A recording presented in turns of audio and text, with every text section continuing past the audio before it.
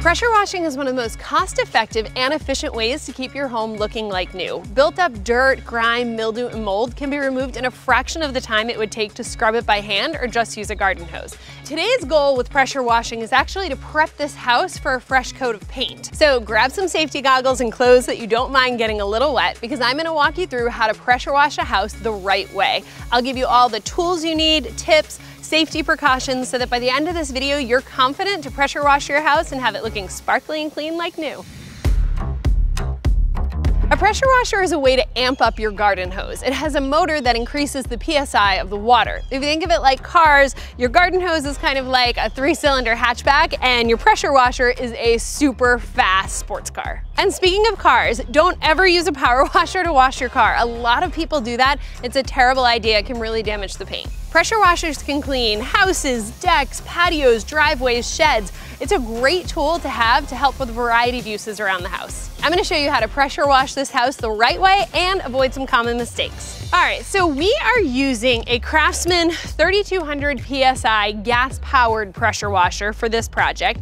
There's a lot of different options out there for pressure washers. They have some really good electric ones, cordless options, and great gas options as well. For this project and our purposes, we're going with the pretty heavy-duty gas-powered. Look at the PSI rating when choosing a pressure washer. PSI means pounds per square inch. The higher the PSI, the greater the force of the water.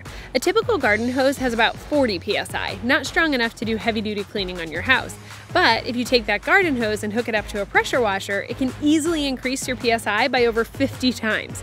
This model has a PSI rating of 3200, which means it's about 75 times more powerful than a typical garden hose. Pressure washers also use up 80% less water than a garden hose, powerful and efficient. So we're gonna walk through kind of some of the features and how this bad boy works. Basically what we have here is this is where our gas is going to go. And then we have our on-off switch. And then we also have our choke for the gas, and then the gas fuel line for turning that on and off. This is an extra added safety feature that keeps fuel from running through. Okay, so first thing we need to do is put some gas in it because we're working with a gas powered. So with a gas power engine, you want to be cautious of a few things. One is you don't want to run out of gas. If you do, that can cause vapor lock, and you don't want that. No. And when this runs, it's going to run hot, so you want to make sure that you're not refueling it when it's hot. You want to allow it to cool down.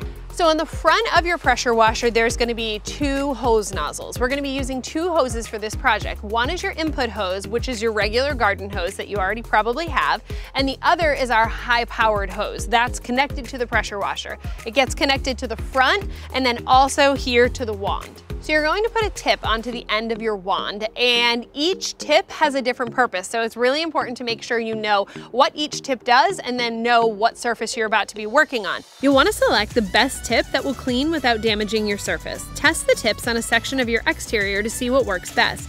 Choosing the right tip for the job is extremely important. Using too much pressure can damage the surface and beyond. Pink is the low pressure soap detergent nozzle. Use this when applying detergents for your cleaning projects. White is the 40-degree nozzle. It's a wider fan of water, less pressure in direct spots, best for surfaces that are softer and more prone to being damaged. Yellow is the 15-degree tip. It's typically used for surface prep such as removing dirt, mildew, or paint, and can be used on most surfaces. Red is the 0-degree tip. Be careful with this one. It delivers a very concentrated stream of water and highest PSI. It could damage softer surfaces. This house is in the middle of a renovation, so there's some unpainted surfaces, missing trim, but luckily we're not dealing with any lead paint. Don't pressure wash your house if it's painted with lead paint, as this can be very hazardous. If your house was painted prior to 1978 or you suspect it might have lead paint, it's best to let a professional do an inspection and make recommendations. It's really important that you know what type of house material you're dealing with, as it will impact the way you pressure wash, how much pressure to use, the tips you use. So John, what do we have on this house? So we have a block house foundation here, and then we have wood up at the top. We got brick out front, and we also have vinyl windows, so we're covering all the bases with this house. We're covering all of it. So all of those are safe for pressure washing. Now, before you ever start pressure washing, you want to take a good look and inspect all the surfaces of the home. We've looked around here and we found a few things that we're going to need to take care of. First, there's a pretty good rust stain out front, so we're going to need to give that some special attention. There's a bit of just like kind of dirt rubbed in. there's loose dirt and debris, and then there's also even an area where some vines have grown up onto the house. Also went around and clipped away any of the bushes or greens that were up against the house or just pulled them away. This is an area that can be really prone to staining, so you want to make sure that you have full access and can pressure wash there as well. Also really important when you're inspecting your home, look for areas where water could possibly get in and make sure you protect those. We put plastic around some of our exterior lights, we wrapped up our doorbell, we put duct tape over our outlets. Also, when we're pressure washing, we're gonna make sure to avoid any window casings, any caulking areas, and the edges of doors. We don't want water to get into the interior of the home and cause some leaks. So now in this area, we have a lot of exterior utilities, and these are weatherproof, but just to be careful, we're not really gonna pressure wash anywhere in this area. We don't really need to wrap all of these up. They are used to taking the elements, but we're just gonna steer clear of all of this area. So this is a serious power tool, and I'm sure you have some professional safety tips for me. It may seem simple, but we got to be careful because we are dealing with engines and we are dealing with a wand that has a lot of PSI to it. So if you think of like a nail gun, you're going to get that same recoil. So you're definitely going to want to make sure you have your eye protection, and you definitely don't want to be aiming it at anybody, and you want to be smart. And then the big thing is you don't want to stand on a ladder when you're using this just because there is so much recoil. So there's some ways that we can resolve that, but we'll get to that later. And this isn't quite as much about safety, but guys, you're gonna get wet. This isn't a business casual type event. Make sure you're wearing some old clothes that you don't mind getting wet. For this house, it's gonna be a two-step process. First, what we're gonna do is use the pressure washer to apply a cleaner, and then we're gonna come back with the pressure washer, switch out the tip, and pressure wash the entire thing. The soap, we're gonna start from the bottom up, and then for the pressure washer, we're gonna start from the top down. How about I attach the hose, you load it up with cleaner? All right, deal. And we're just using a basic kind of all-purpose cleaner. This will work really well in this particular instance because we have a combination of block, wood, and brick. So it's very all-purpose. This is actually a plant-safe cleaner, so it's not really gonna do any damage to the bushes and trees around the house, but just to be on the safer side, we're also gonna spritz them down with water just to make sure that they're not absorbing too much of the cleaner from the ground. Well, what I've done is I've turned off the power washer. So basically the water's just bypassing the engine, and now we have low pressure coming through here. You definitely don't want to do this with the engine on. That would cause a catastrophe. It would be a plant catastrophe. So the first tip we're gonna be using is our soap tip, because we're gonna start with our cleaner. All right, cleaner's in, so John, why don't you show us how we go about starting our pressure washer? First thing we want to do is turn our fuel control on, then we're going to pull our choke out and then put our ignition switch to on. And then we'll give it one pull. Safety first. You got me on that one. We'll give it one pull, and then you're going to wait for it to start sounding like it's choking a little bit, and then you're going to push the choke back in, and then you're good to go. All right, cool. I'm going to start off with soap. Okay, with this wand, there's a safety on here, and you want to make sure that you engage the safety and then pull the trigger. When I'm applying my cleaner, I'm going to start from the bottom and work my way up to the top. Start no less than a foot away because you kind of want to make sure you have the right amount of pressure and see how your surface responds at first. And you're going to work in just nice, even back and forth strokes. Basically the same application, even though we're starting with our cleaner, as when we are actually power washing.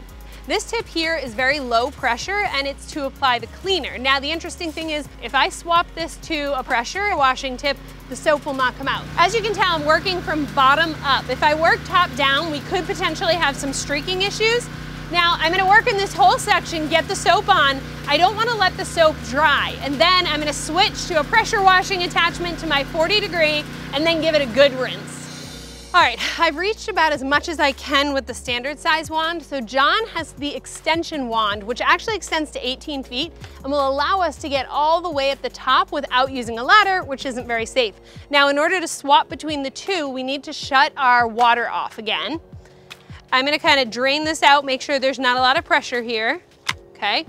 And then remove the soap tip from here, and we'll put it onto the longer one. And then I'm gonna disconnect my high pressure hose. And then we're just gonna put our quick connect right onto the end. Great. We're loaded. And now we'll turn the water back on.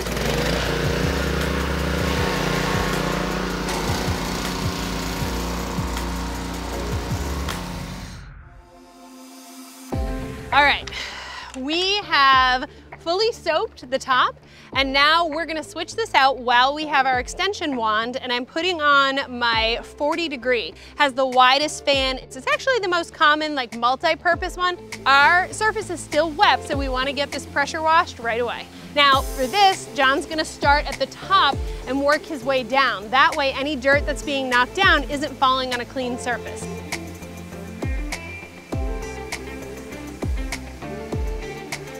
Now with this, I should mention that we'll start out further back, but depending on how our surface is handling the pressure and how hard the dirt is to come off, we may end up in a little bit closer for some hard to get areas.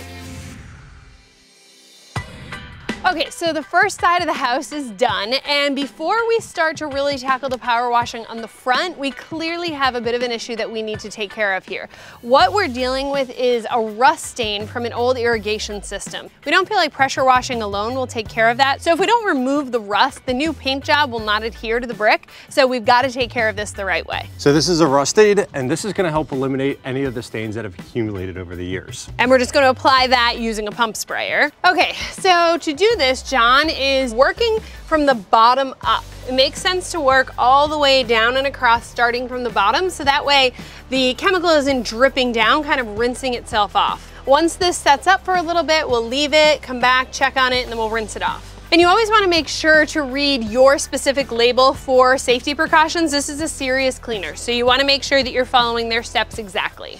All right, this has had some time to set up, and now I'm gonna pressure wash it off. I am using the 40 degree tip. It'll do a really good job on this brick. With brick, you don't wanna go too powerful. It could get in between and corrode away the mortar, so 40 will be perfect for this. All right, now we applied the remover from the bottom up. When I rinse it, I'm gonna start from the top down so that the chemicals are running down to the ground. Okay, so you can see that even though this is brick, this is coming off really nicely, and none of the brick is chipping away, so I can get a bit closer. One thing to note is that you can change the orientation of your tip, so it can spray vertically or more horizontally. Right now it's working out really well for me to spray vertically and kind of work my way along the brick. As you can see, this is really working very well. It's taking all the rust off, and don't worry if there's some little areas of paint chipping. This house is being prepped to paint, so we'll take care of that later. This rust stain is gonna be gone in no time.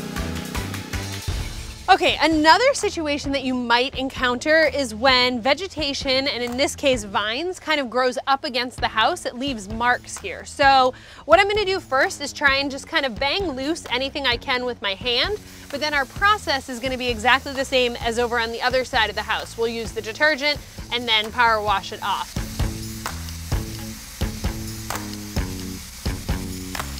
All right, so for this area here around the door, I want to be really careful never to pressure wash on any window seams where there's caulking or right around the edges of my doors. So what I'm going to do is stay clear of that, but I'm also going to take a little step back so there won't be quite as much pressure.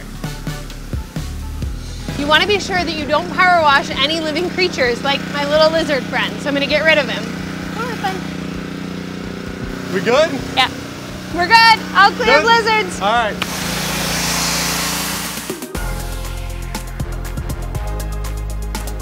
Took us a couple hours, but this house is completely pressure washed and looking so much better.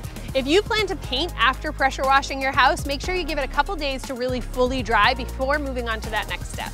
Whether you are preparing to paint your home or just need to get it looking nice and clean and new, I hope that you walk away from this video feeling completely confident and knowing how to pressure wash and do it the right way. And remember, as always, do it right, start with Lowe's. Want to learn more? Be sure to check out the Lowe's YouTube channel for great step-by-step and how-to videos, and lowes.com/howto for all kinds of projects.